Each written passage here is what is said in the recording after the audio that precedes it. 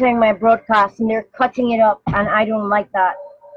Okay, what's going on? They're actually cutting off things that I'm saying. Where's our rights anymore? We don't have rights.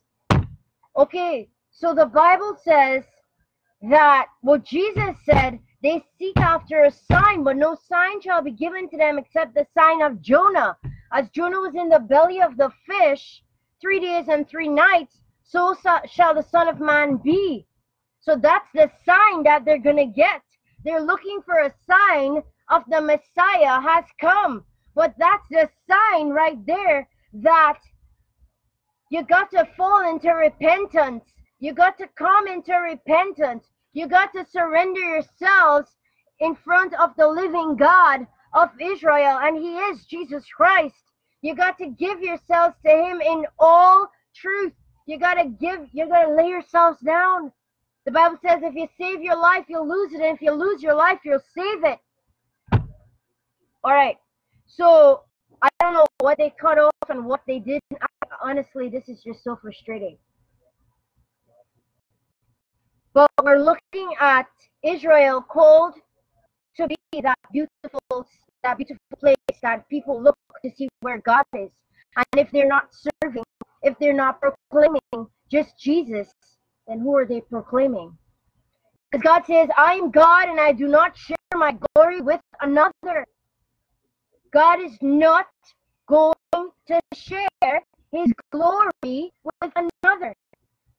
So what are you doing? Why are you saying it's okay?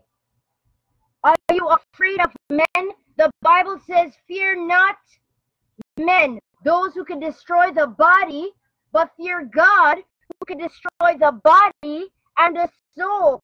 Fear Him who can cast you into hellfire. If you are seeking to be pleasers, eye pleasers of men, the Almighty God is not very proud. He says, I am Father, where's my honor? If I am Master, where's my respect? Where is it? My children, they've forsaken me. They dishonor me. My servants, they're not serving me. Because one cannot have two masters. You cannot see the God of Israel. It's the God of the Muslims, and the God of the Jews, and the God of the Christians, and the God of the Hindus. No, God will not share His place, and Satan wants to be esteemed as God. This whole system of things that are coming around is for the stage for the Antichrist.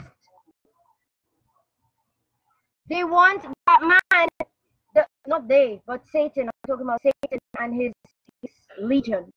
Because Satan is going to be in the body of the Antichrist. Remember this. So they're looking for a sign. Well, if the Messiah comes, there should be peace. But Jesus said, do not suppose I can enter into peace. I do not give peace as the world gives, but as I give. Did Stephen have peace when he was being stoned? He did, didn't he? But he died for the Lord, didn't he? Those who want to save their lives will lose it eternally. And those who lose their lives for my sake will save it eternally. Now, remember, the whole thing is deception. Because Satan is as the angel of light. He presents himself as such that he can deceive. And it looks good, and it smells good, and it tastes good, and it sounds good, but only God is good. Jesus said, do not call me, why do you call me good? Only God is good, because he was standing in front of them in the flesh. So he did not want them to esteem him as a man that is good. But when he goes back as sovereign spirit, Yahweh, Yahuwah, Yeshua, he is good, because is all holy. He is perfect. He is righteous. That's why he's on the throne. It's gotta sink in. There's too much. Be friends and be this and be that. Now you're supposed to love your God first and love your neighbors after. Not love your neighbors first and give God what's left. We ought to align our lives to God, not God to our lives. Oh, hallelujah, glory to God. So they are looking for a sign of peace to say the Messiah has come and God's well pleased by faith. But now, faith, now, the present, now, faith is existing now because God is the greatest I am that I am. He's always. Amen. Now, faith is the substance of things hoped for, the evidence of things not seen.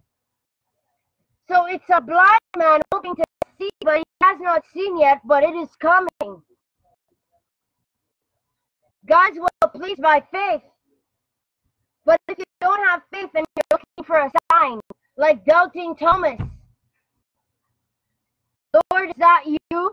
Standing in front of him, but he cannot see him. That's why he said, if my people who are called by my name, Israel, the one true God rules and reigns, if my people who are called by my name will humble themselves and pray, turn from their wicked ways. And here's the beautiful part. Seek my face. I will hear from heaven, and I will heal their land. 2 Chronicles 7:14, I think. God says, seek me. He says, if you seek me diligently, you will find me. You will know me. I am that I am. It's the same God in the Old Testament. It's the same God in the New Testament. Whether he's a burning bush presented to Moses, or he's the King of glory coming out from defeating hell and the grave. He said, who is the King of glory? Psalms 24. The Lord strong and mighty in battle. Hallelujah. Oh, hallelujah. Israel, you gotta rise up. Oh, my Christian brothers and sisters who believe in the cross, you gotta rise up and proclaim that name of Jesus, Yeshua HaMashiach. You gotta lift up the name of Jesus, that name that they want you to so deny. He's called you out of darkness to shine. He says, as I was in the world, so are you. But you're not of the world. You're in the world, but you're not of the world. You're here to be witnesses. You see what he just said in Isaiah 43. Oh no, that is wet. Okay, sorry. He said, you are my witnesses. From Judea unto Samaria, you are my witnesses. How long will you deny me? He says, I desire to have a divorce certificate from you because you're playing the harlot. You're cheating on me. I've married you, but you're cheating on me. But I will not make a complete end. I will betroth you to me again. You will be my people, and I will be your God. It's a done deal. It's a thing. The Lord has said it, and it will be done.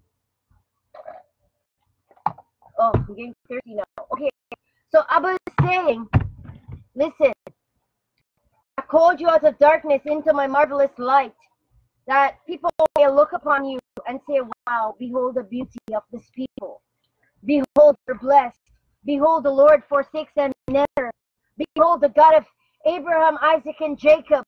Israel is with Israel. And the world will behold Israel as the nation that is God's.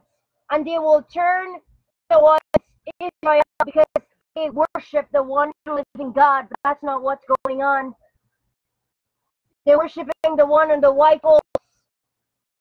one who came with false peace.